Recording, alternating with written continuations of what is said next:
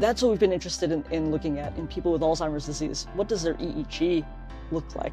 How many of them have these epileptiform discharges, even if they don't have a history of epilepsy?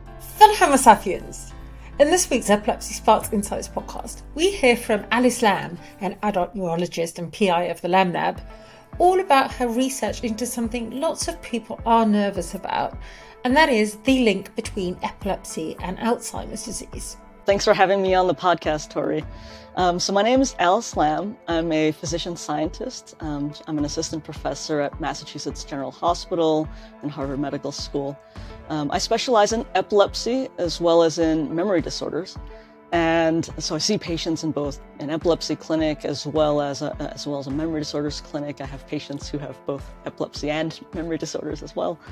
And I also do research, and my research focuses at the intersection between these two diseases, between epilepsy and what we call the neurodegenerative diseases, which is, most commonly Alzheimer's disease. I'm so glad that this is your work and you're talking to us about this, because I've been thinking about the delightful state of one's brain as one gets older, especially when one has an epilepsy. That was quite a touchy subject. Could you give people an overview of, I don't know, like maybe statistics and, what, if a person has an epilepsy and a neurodegenerative disorder and what that includes? Basically, the idea is, they've done these large epidemiologic studies or large population-based studies looking at risk of, if you have epilepsy, what's your risk of going on to develop dementia compared to someone who doesn't have epilepsy, right? And similarly, if you have something like a dementia or a neurodegenerative disease, what's your risk of developing epilepsy compared to people who don't have a neurodegenerative disease? And there's this interesting bidirectional relationship between these two diseases. So what we know is that people who have epilepsy have about a 2 to 3-fold increased risk compared to the general population of developing dementia later in life. And similarly, people who have dementia have a 2 to 3-fold increased risk of developing epilepsy after they've been diagnosed with dementia. So it goes both ways, and that's sort of, some of the mysteries of why that is and what we can do about it are things that we're trying to figure out. Do we know if it's correlation or if there's causation in this, or a bit of both? It's a perfect question to ask, and we don't really know, we don't really know from these studies. We don't really know the mechanisms, right? Is there something about epilepsy? Is there something about the medications? Is there something about lifestyle changes in people who have epilepsy, right? Is it the drugs? Exactly. So there's a lot of different things that could contribute. Or is there something specific about, what's going on in the brain that causes epilepsy that might also, contribute to something like dementia down the line? So there's all sorts of facets that you could look at this from. From what angles are you looking at it from in your lab or with your team? Right now, we're looking at some different angles, but we're interested in what we've done most of our work on is in people who have early stages of dementia, early stages of Alzheimer's. Is it always Alzheimer's rather than other types of dementia? Well, Alzheimer's is the most common type of dementia. And so most of the work that's been done looking at sort of the intersection between epilepsy and neurodegenerative diseases has been done in Alzheimer's disease. But certainly there are links with other neurodegenerative diseases as well. So dementia with Lewy bodies, frontotemporal dementia, all these dementias, increase the risk of someone developing epilepsy. We don't actually know in the large epidemiologic studies that have looked at people with epilepsy developing different neurodegenerative diseases down the line. It's not totally clear what kind of neurodegenerative disease they develop. Does that make sense? A lot of these are based on sort of diagnostic codes. And so it's sort of a blanket, like who develops dementia. But again, what kind, whether it's clearly related to Alzheimer's disease pathology or related to other kinds of pathologies isn't totally clear at this point, or even vascular. And what's limiting us at the moment? Why isn't it quite clear? Is it we don't have enough data yet? What is it? So people look at these like large databases, right? So large healthcare databases, and they sort of pick out diagnoses, or they pick out ways of identifying someone who's developed dementia or who's developed different kinds of diseases. And there may be that there are good ways of stratifying, within dementia, which kinds. I'm not aware of studies that have looked very, very closely at that. They might exist, but the mechanisms, in my knowledge, aren't very clearly defined, right? What does your team actually do? What are they specifically studying at the moment? So what we're looking at is people with early stages of Alzheimer's disease, right? And we study a few different things in this group. We've been interested in understanding what kind of brain electrical abnormalities occur in this group, even in people with Alzheimer's disease who don't have epilepsy, right? So why is it that someone with Alzheimer's disease is predisposed to developing epilepsy? Not everybody does, but some of them are. And we know, again, in people with epilepsy, there are seizures, but then there's also the EEG abnormalities that go along with seizures, right? Like the epileptiform discharges, the spikes that we can see on the EEG. So that's what we've been interested in looking at in people with Alzheimer's disease. What does their EEG look like? How many of them have these epileptiform discharges, even if they don't have a history of epilepsy, if they've never had a seizure?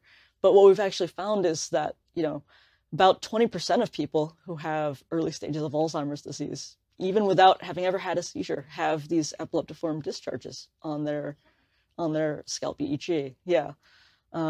So why is that? We don't quite know yet. What does it mean? We don't quite know yet. There are studies that have started to look at this. So there's Keith Vossel, who's a physician scientist out in California, who's published a number of papers in this area as well. And what his group found was that people with Alzheimer's disease who have these electrical abnormalities on their EEG seem to have a faster rate of cognitive decline compared to people with Alzheimer's disease who don't have that electrical abnormality. And they even published a study last year, which was a clinical trial where they took people with Alzheimer's disease. They said, let's have them all do an EEG and also a MEG study, which is magnetoencephalogram, which is similar to an EEG, but on the magnetic side rather than the electrical side. And let's see who has epileptiform discharges, who doesn't.